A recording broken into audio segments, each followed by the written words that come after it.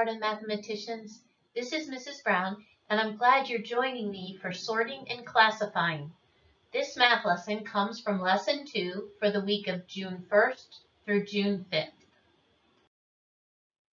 Our objective today is to group objects by sorting and classifying them into categories to compare how they are similar and different. We will continue to work on finding different ways to group objects in order to compare the many ways they are similar and different from one another.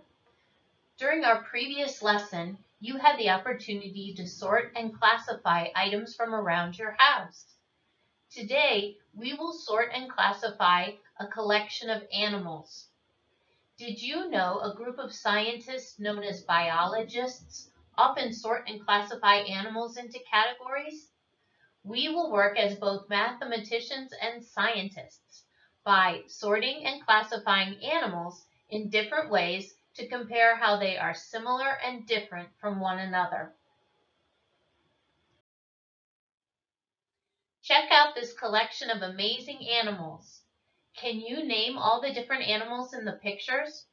Tell someone nearby the names of the animals you recognize.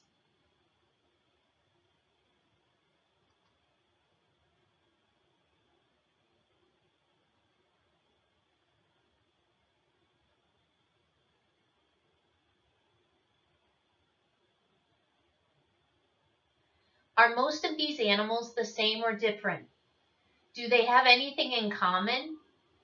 Do you see a way that some of the animals go together as a group? Turn and share your thinking with someone nearby.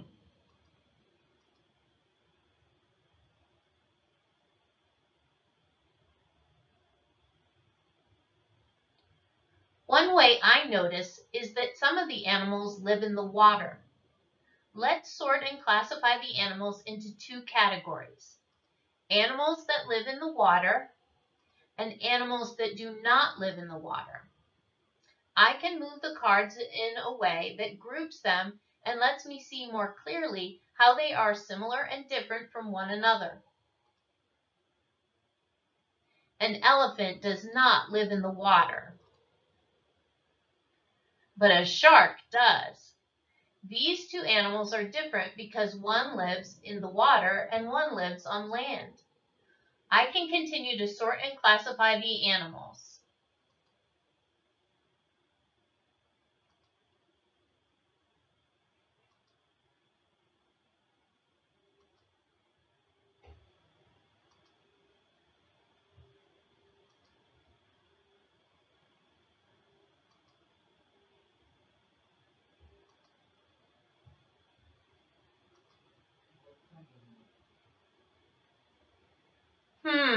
A sea turtle. That's a bit of a tricky one. The turtle, I know, he comes onto the beach to lay his eggs, but he does spend most of his life in the water. So I'm going to put the sea turtle in the category of animals that live in the water.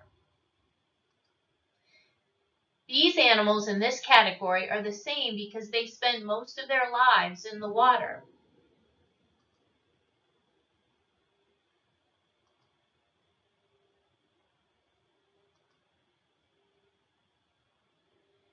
How many animals are in the category that live in the water? Did you say 5? How many animals do not live in the water?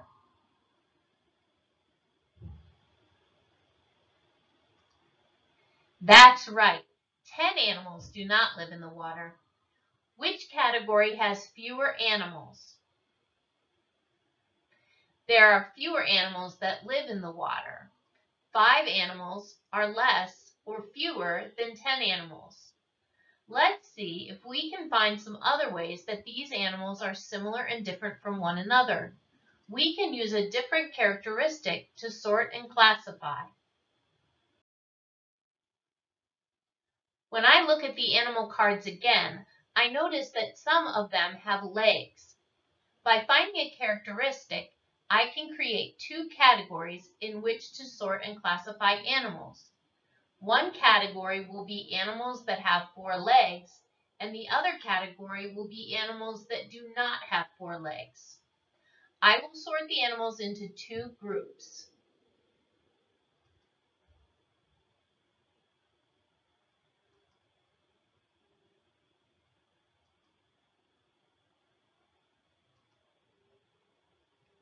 Fish and sharks have 0 legs.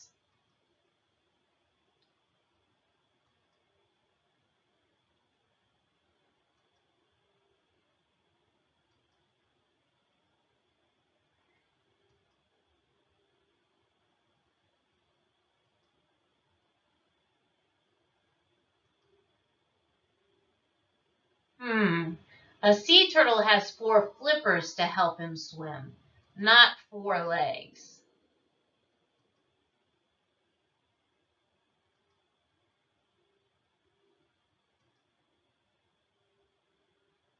How many animals have 4 legs? There are 6. How many animals do not have 4 legs? Did you say 9 animals? Which category has the most animals? That's right. There are more animals that do not have 4 legs. 9 is greater than 6. This time, I'm going to sort and classify the animals, but I'm not going to tell you the characteristics I'm using to make my 2 categories.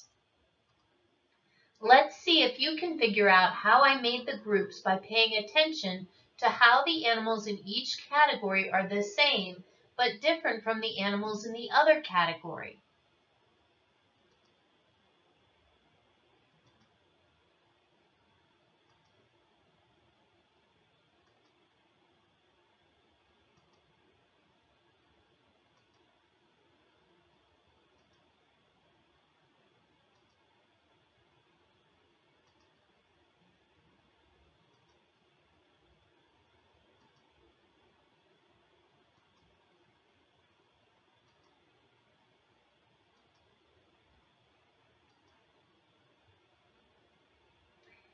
What is the same about these 3 animals that makes them different from the animals in this category? Share your thinking with someone nearby.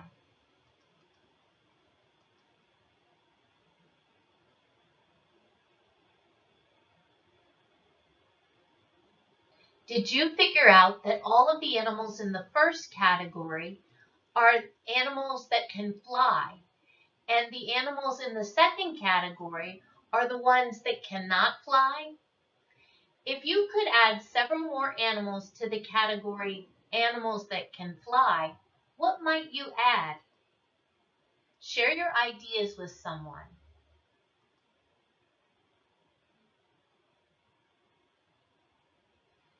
I was thinking you could add a robin or a hawk or even a parrot. Could you add a penguin? While it does have wings like the other animals in this category, penguins do not fly. So a penguin would have to go into the other category with the animals that do not fly. Now it is your turn to sort and classify. Try the favorite lunch foods activity to practice your sorting and classifying skills. When you're ready, complete the What's the Same resource sheet number 3 as an assessment of your learning. Make sure to keep your work in a safe place to share with your teacher. I look forward to doing some more math with you sometime soon. Have a fantastic day, kindergartners.